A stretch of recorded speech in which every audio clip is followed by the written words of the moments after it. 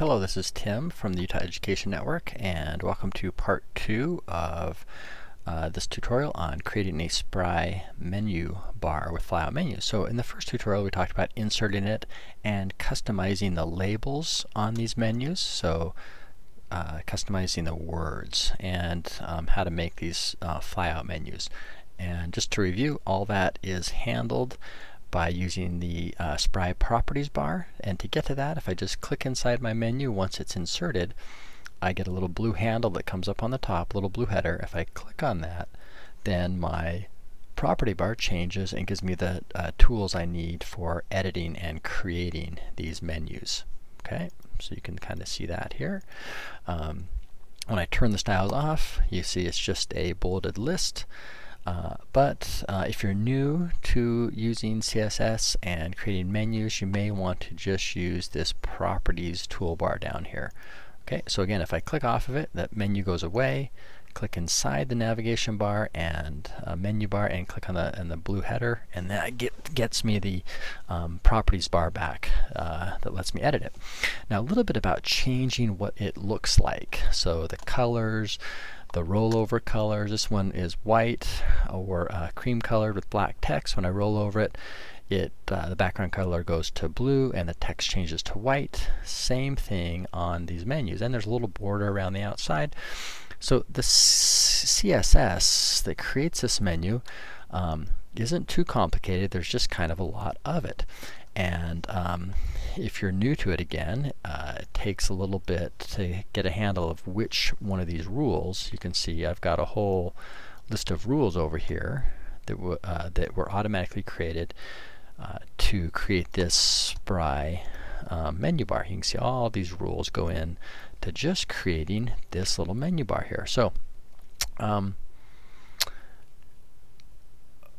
it can be a little tricky to fish around here and change stuff. So there's a tool in Dreamweaver called the Code Navigator, which is designed to sort of help me sort out what's happening here in the CSS. So I'm going to just click over here, so I'm inside that the word home there. So I'm inside the menu, and if I'm just patient for a second or two, you can see I get this little icon that pops up that looks like a ship's wheel. It's the Code Navigator, and if I click on that little icon, it brings up the actual Code Navigator, and I can see the cascade of styles that apply to this item that I'm working on. So the one that specifically applied to my Spry menu is this set right here. So you can see I've got a class called UL, a UL dot menu bar vertical class.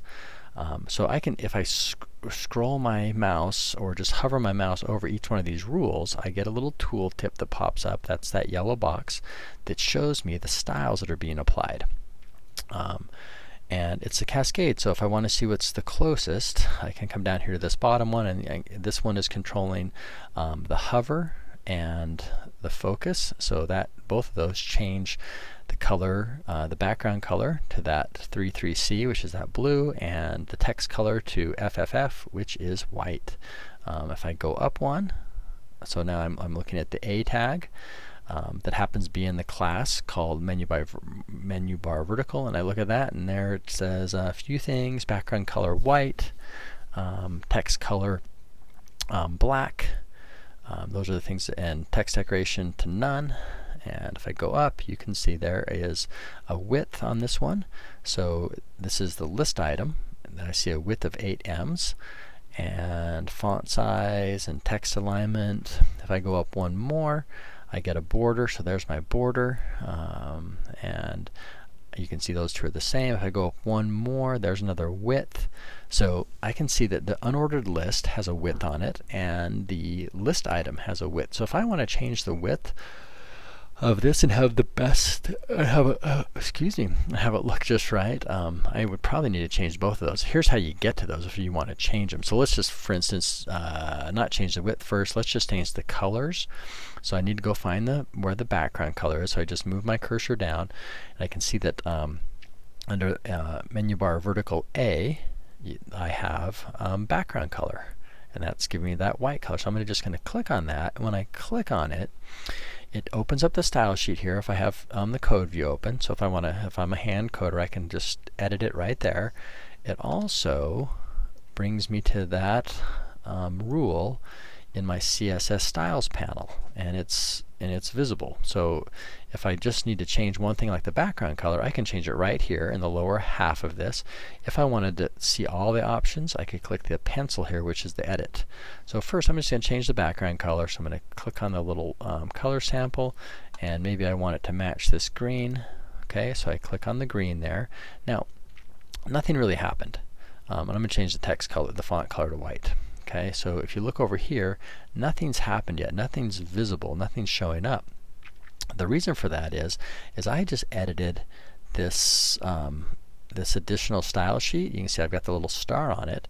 So I've edited that. I need to save that so that those new colors that I just picked get saved. So if I click over here and do File Save, come back, and now you can see that those I have an accurate preview there of what's happening. Now to get the best preview, I want to go to at least live view here.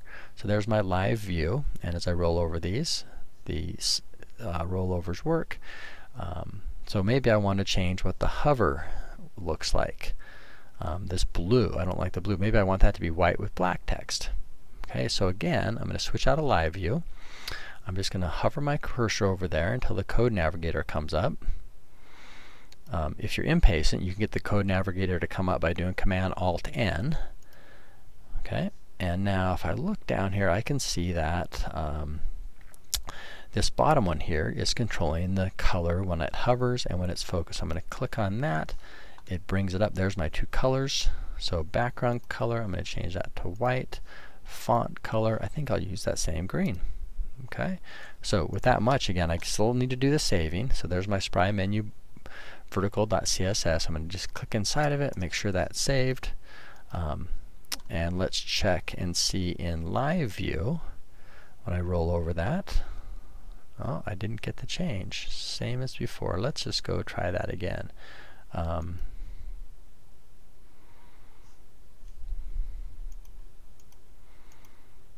Not sure why that one didn't work.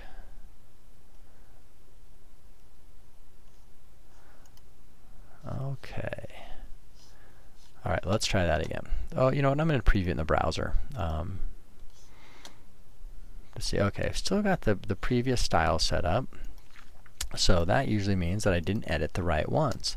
So let's go back and get that Code Navigator up again. And scroll over there. So I wonder... That looks okay.